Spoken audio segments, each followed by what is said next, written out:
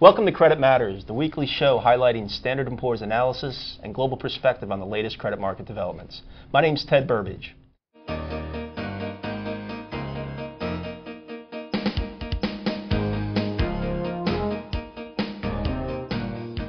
Joining me today is Erkan Erturk. Erkan's a member of our structured finance research team, and he's here to discuss the U.S. auto lease market.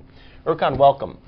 So 2011 and our expectation into 2012 looks pretty good for auto-related securitization, but let's talk about a subsector of that, the auto lease market. What are we expecting in 2012? We are expecting a strong year for auto lease ABS market, issuance exceeding 10 billion level. As auto sales improve, lease volumes increase, and used car prices remain robust. Right, and that's similar to last year's volume, up slightly? Last year it was a little under 10 billion. Okay. It ended up with 9.7 billion total issuance that came from roughly 12 transactions. And in fact, that 9.7 billion issuance last year was in fact the third highest level we have seen ever. Third highest, okay. Yes, the highest number we have seen was in 2006, that was about 14 billion, and followed by 13 billion a year after in 2007. So if you do exceed 10 billion level in 2012, that will make it still a third highest level. Okay, so we're not quite, but we're getting to pre-crisis levels, and I guess you're saying the driver is largely, through the higher auto sales that we're seeing come through. Certainly, that helps. Talk about some of the issuers, who's been active in this marketplace. In the auto lease market, you tend to see prime borrowers, obviously, and in terms of issuers, expensive cars and the luxury cars dominate. Okay. If you look at in terms of manufacturers, German car makers make up about 37% of the last year's issuance amount, followed by our domestic car makers in the States. That's about 25%. And among Japanese car makers, the most noticeable one is perhaps Nissan. That makes up about 18% of the right. Nissan's been last year. A frequent issuer. You mentioned the prime borrower nature of the obligor within the ABS pools. Of course, that's only half the story really. The other half being the residual value risk and therefore the used car exposure that these transactions have.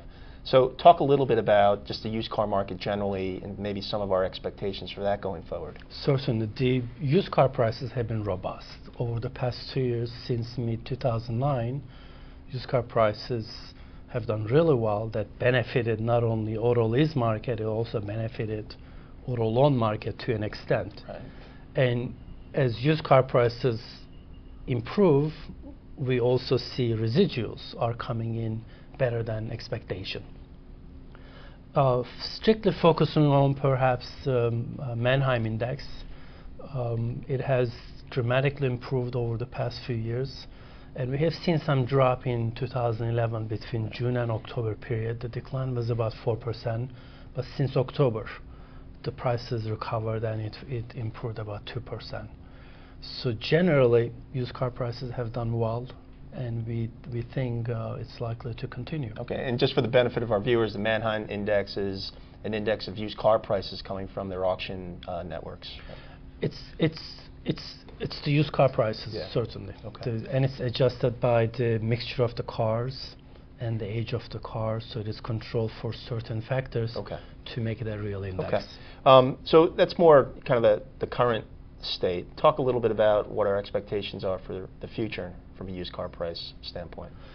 Going forward, we don't really expect used car prices to improve anymore, but we don't expect them to decline either. Okay. They are likely to remain stable, robust, right. More stable, as long as the economy is not facing any recession, or the gas prices do not see any jump in prices. Certainly, if you see any spike in gas prices, that could hurt part of the segments. For example, SUV type cars are likely to be hurt from. Right, they could suffer from any spike in gas prices. But certainly. Generally, we're expecting stable used car, barring any significant shock that would affect negatively affect gas prices. Yes. All right, so just sum up 2012, if you would, just as we wrap up here. Overall issuance in auto lease ABS will be strong. That's our expectation. Used car market has been strong. We think that will remain robust and stable.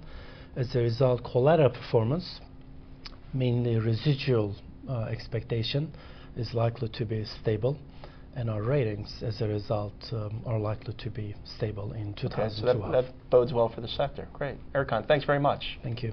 Thank you. We'll see you next time.